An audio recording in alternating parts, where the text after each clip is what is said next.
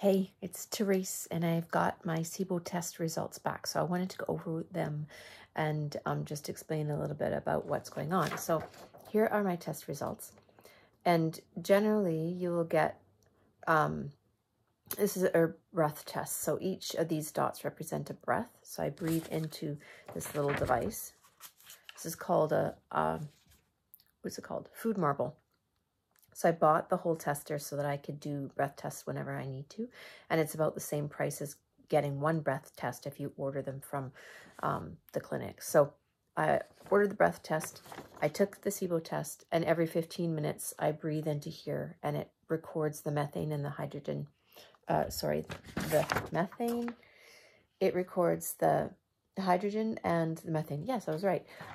In the gut and as it's going through the digestive system. So this is tracking it as it's going through into the stomach, the gut, through this small intestine, through the large intestine, and then out through the colon.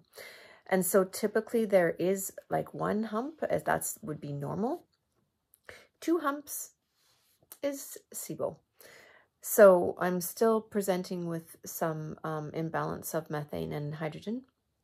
And we're going to keep working on that. However, there's just some other factors that are making this really quite interesting. One being that I've come to this from the carnivore diet, which is mostly meat, which is very rare to see that kind of results.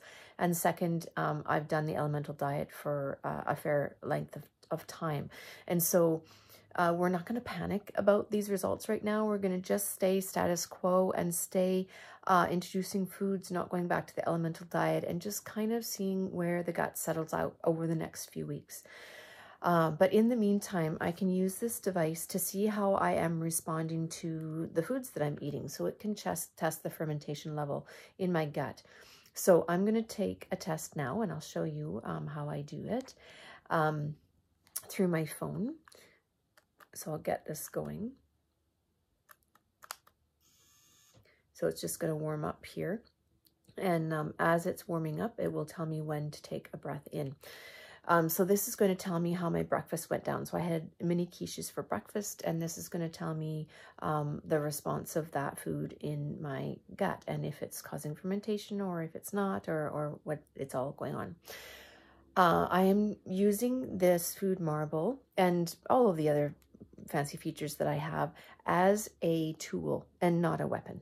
So typically when we get gadgets and things like that and start using them, they can morph into being weapons. So even my Aura ring can be a weapon, not a tool. If I focus on it too much and magnify symptoms and just spend too much energy on that. So I'm changing my perspective and using these as tools and just little windows of information, but not being hypervigilant and not like really spending too much time magnifying symptoms and things like that. I'm going to take this data over a period of time, so over the next few weeks, to see how things are adjusting in my body, not making any sudden moves in the meantime if things aren't quite exactly what I want them to be. That's totally okay right now. I have time. Because my main focus is my DNRS, so the dynamic neural retraining of the brain, that's my most important thing right now. And so these other things that I'm doing with food introductions, using the FoodMarble, using my Aura ring, using the ozone, which I'm going to do another video on ozone therapy, are all tools and just little helpmates for along the way. So that's where I'm going to try and focus, not being super focused diligently on these tools and getting overwhelmed with the results. They're just little insights. So we're almost ready. So once all the lights are lit up, then it'll be ready to go, and I can do a little breath test for you and get the results right away so we can see how breakfast went. So it's ready to go. So I'm going to hold it down for 3 seconds and hold my breath in the meantime.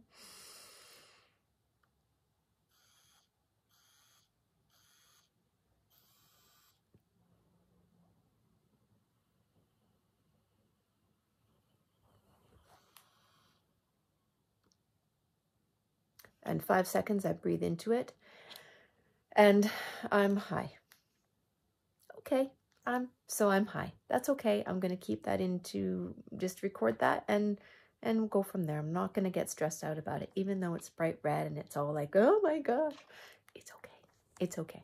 It's going to be okay up here, and I'm not going to stress about it. So that was my test that I will be doing over the next number of days in the mornings, checking and seeing how my gut is responding.